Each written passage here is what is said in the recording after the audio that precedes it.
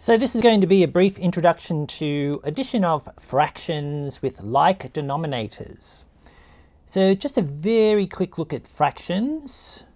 So you might have, oops, very messy. You might have this. All right, now I am sure you've come across these terms before, but just in case, these are some terms you're going to have to remember. This is called the numerator, and this is the denominator. Numerator and denominator. All right, so what we're going to do today is we're going to look at addition of fractions that have the same denominator. 3/4 is not a really good fraction to use for this. I'm going to change my fraction to something else. Let's imagine you've got, let's have 3/7 plus 1/7.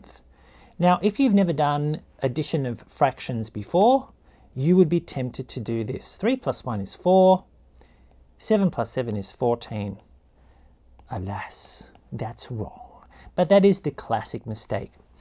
Okay, so I'm going to show you now what to do, and I'm going to show you why it works.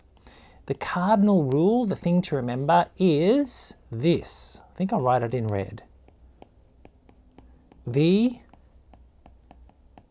denominator stays the what? The same. The denominator stays the same. Very important to remember. If we were doing this in class, you would be hearing me saying the denominator stays the same a lot. But on paper or on screen, there it is in red. The denominator stays the same. Okay, now keeping that in mind, this becomes a very simple addition. Let me just get rid of this. All right, so the numerator, 3 plus 1 is 4, and the denominator stays the same, 4/7. 3/7 plus 1/7 is 4/7. You can think of it in terms of dogs or cats. 3 cats plus 1 cat is 4 cats. 3 dogs plus 1 dog is 4 dogs. 3/7 plus 1/7 is 4/7.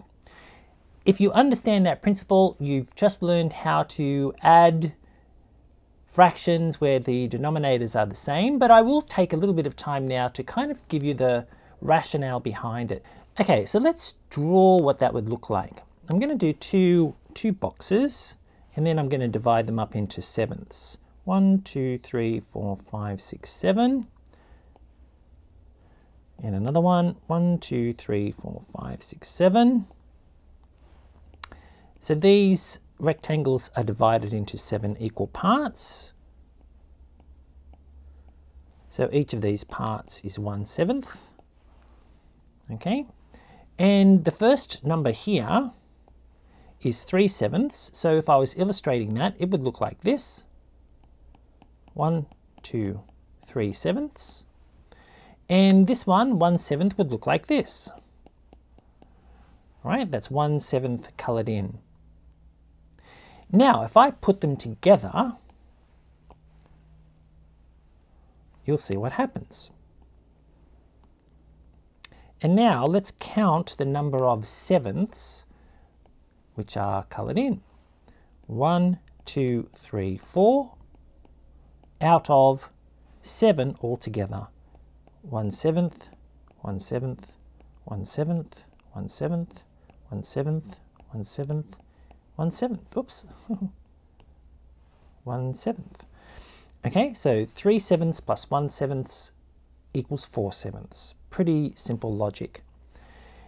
Okay, so attached to this video, there are some worksheets. I don't think you're going to have any problems. This is kind of like the basic level.